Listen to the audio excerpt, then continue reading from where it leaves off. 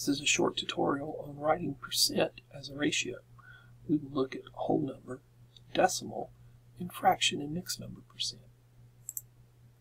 Recall that a percent is simply a ratio that compares a number to 100. With a whole number percent, you simply write the percent over 100 to make it a ratio. You might need to then reduce the ratio. Let's write 47% as a ratio. We simply write the percent over 100.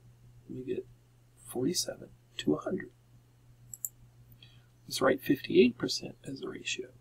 Again, just write the percent over 100, but then you reduce it, and so our ratio is 29 to 50. Sometimes the percent is bigger than 100, so we're going to write 137% as a ratio. We still just put the 137 over 100. This one does not reduce, so we get 137 to 100. Now let's write the ratio 300%. We put the 300 over the 100, and we reduce it so that we get the ratio 3 to 1.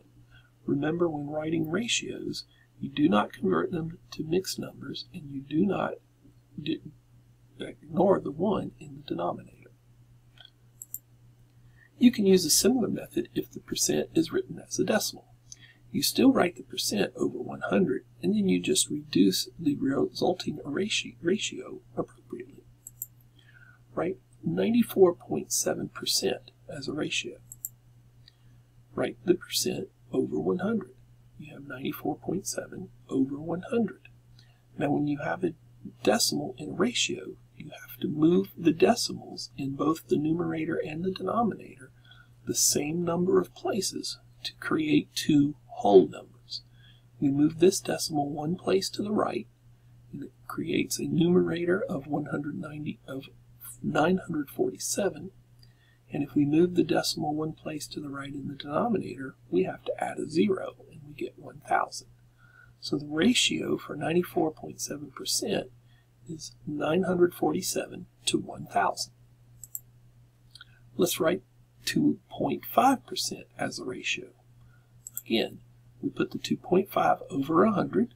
We have to move both decimals one place to the right, and we get 25 over 1,000.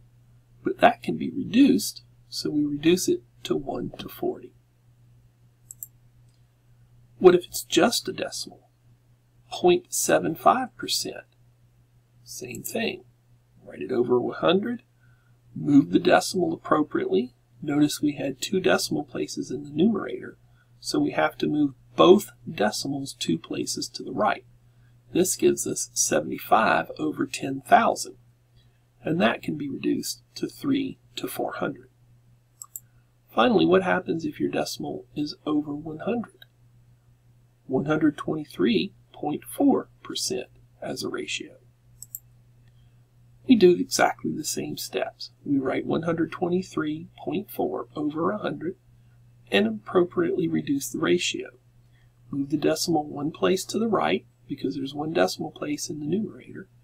We get 1,234 over 1,000, and we reduce that particular ratio appropriately. It gives us 617 to 500. If you have a fraction percent, it can be a little tricky. In this case, we need to think of the ratio as a fraction and use division of fractions to simplify. So let's first review the division of fractions. Divide 2/9 by 8/33. Remember that when multiplying fractions, actually you use what I call the KFC method for keep, flip, change. We first write the division problem as it is. Then we're going to keep the first fraction the same. We're going to flip the second fraction from 8/33 to 33/8, and we're going to change it to multiplication. We can also look to see if there's any cross cancellation that can be done. You'll notice that the 2 and the 8 have a common factor of 4, and the 9 and the 33 have a common factor of 3.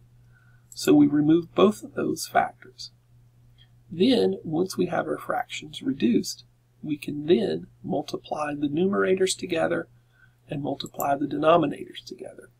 So 2/9 divided by 8/33 leaves us with 11/12. Here's another example that involves mixed numbers. We do basically the same thing, but with mixed numbers we have to change them to improper fractions. Then we can apply KFC. So 3 3/8 is the same as 27/8, and 2 1/4 is the same as 9/4. KFC gives us 27/8 times 4/9. Check for any cross factors. We have a cross factor of 9 for the 27 and the 9, and we have a cross factor of 4 for the 4 and the 8. That gives us 3/2 times 1/1, which gives us a quotient of 3/2. Remember that the bar in fractions and ratios can mean divide, so we can use division to help us write fractions and mixed number percents as ratios. Write 3/4% as a ratio. Remember that it would start by writing it over 100, but 3/4 over 100 is really the same thing as 3/4 divided by 100, or 100 over 1.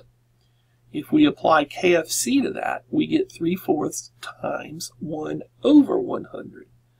There's no cross cancellation to do, so we get 3 to 400 as the ratio for 3/4%. Now let's write the ratio for 5/9%. Again, put 5/9 over 100, but recall that that really means 5/9 divided by 100. Again, we apply the KFC, 5/9 times 1 over 100. Here we do have some cancellation we can do. Notice that 5 is a factor of both the 5 and the 100, and when we take it out, we get 1/9 times 1/20. And when we multiply that together, we get the ratio 1 to 180. Here's our next example. 12.5% as a ratio. Do the same thing. Write the percent over 100 and then use division. 12.5% over 100. Since 12.5% is actually a mixed number, we need to write it as an improper fraction in order to divide or multiply. So 12.5 is the same as 25 to 2. We divide that by 100, which means applying KFC, and we have 25 to 2 times 1 to 100. That equals, when we cross cancel the 25s, we get 1 over 2 times 1 over 4, which multiplies to give us the ratio 1 to 8. 12.5% is the ratio 1 to 8. Let's do our last example. Write 123 2/5% as a ratio. Same thing. Write the 123 2/5 over 100. But again, 123 2/5 is a mixed number, so change it to an improper fraction, which is 617 over 5, and divide that by 100 over 1. Well, division means apply KFC, so we have 617 over 5 times 1 over 100.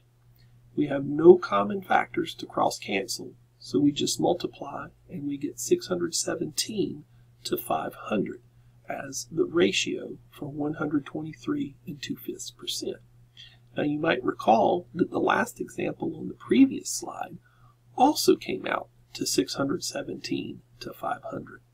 That percent was 123.4%. Well, 0.4 and 2/5 are the same number, so 123 2/5% is the same as 123.4%, so they would give us the same ratio. Now you should be able to finish the problems for this section.